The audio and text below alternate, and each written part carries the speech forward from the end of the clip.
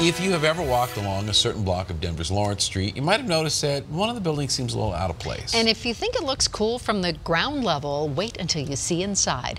Liz Gilardi takes us to the urban farm that helps feed downtown Denver. I'm in awe, and I've been in awe of this building, watching it be built over the last 2 years. This space feels alive. Alive with all the plants. Here we've got Italian flat leaf parsley. A high-tech greenhouse that moves and breathes. All automated. Before we stepped inside Altius Farms. Okay, so at this point you're walking into a controlled environment. We had to rinse our shoes, wash our hands, and put on gloves. Our first stop is at the control center.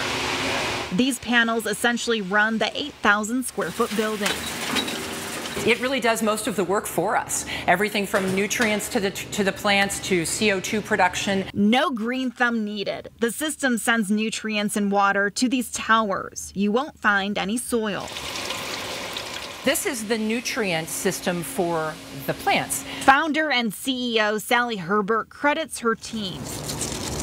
She left corporate America and landed on a board called Veterans to Farmers. Then this idea was born.